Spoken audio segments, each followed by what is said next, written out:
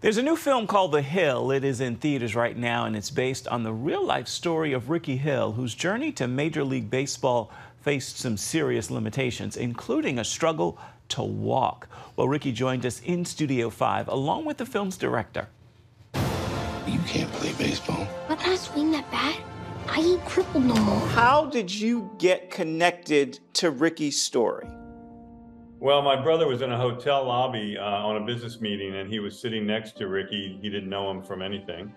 And Rickey was on the phone describing how he was looking for a director to tell his life story, and that he had interviewed about 40 directors in LA and had not had one that he felt connected to. And he said, I have the perfect director for you, my brother. Tie game, bottom of the ninth. At bat, Rickey Hill.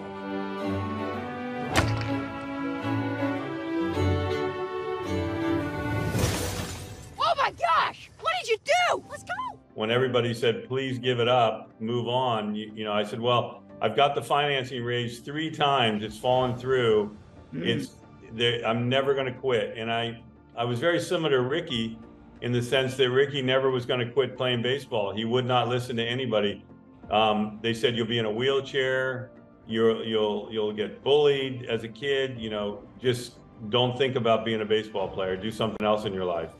And he was determined to play no matter what. Rickey, I've seen you out there swinging that stick, even when you're suffering pain. But you can't play baseball. You're going to get ridiculed, and you're going to wind up with an injury that you'll never get over. Cut his cast off his broken leg, you know, went through all these different tragedies, and then ended up trying out for the major leagues. And the end of the movie, he did a miracle that I can't tell you about now, but it's astounding what he actually achieved. But all I want to do is play. When I swing that bat, I ain't crippled no more. And gone, senior Rickey Hill. So, Rickey, when did you know your story was a story that we needed to see?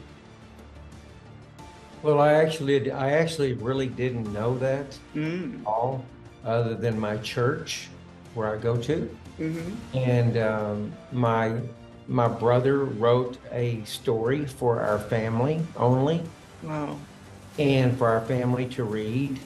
And a man at our church got the story, read it, and he immediately took off to Hollywood with it. Son, you might be better, but you are not healed. Your bones are rapidly depleting. It'll be a miracle if you ever walk again. It was just, then I knew, I felt really good about everything about it. What my brother wrote was just beautiful, and everything else was just beautiful and about the whole story. People see this story and see you. What was it that made you keep pushing? Why did you not just sit down and give up? There's no such thing as quit. I have a great relationship with heaven and my godly morals, and also let me know, you do not stop. You seen this? Major league trials. You're going to paralyze him. I don't need you filling him full of false hope. He's my son. You know, because your dad was a preacher, and here you are standing up to your preaching dad. And in fact, your entire family is standing up to your preaching dad and giving him godly principles about why he can't say no. What was that fight like? I mean, fighting a godly man with godly principles yourself? Yeah, well, yeah, exactly. It was a pretty tough little road. But one thing about it was he always joyfully came in and gave me some great advice, always was spiritually fed and feeding me all the time. And I knew the direction because this guy gave it to me. Rickey, baseball had to end eventually. Time to figure out what you're going to do with the rest of your life. They said he will never walk, and he ran. How many miracles do you need? Now, do we see you in the film? Unfortunately, you do. I love it. Rickey, what's it like? What was it like on the set watching someone relive and replay your story? Ups and downs. I had great moments And I had a lot of moments I had to walk away. Wow. Because It was an emotional ride for Rickey. because they acted so well. Everything was done so well that it was like I was living it all over again. You're planning to join the elite. I'm one of the best hitters you're ever going to see. A bad leg can cost a team wins and money. What do you think your dad would say about this? He'd have the biggest smile on his face and saying that this is glory. This is absolutely glory.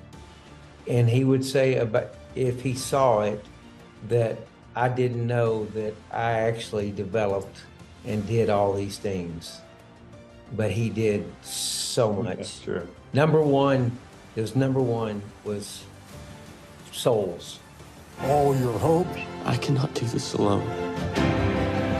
dreams, It's your time, Rickey! determination, and sacrifices have come down to this.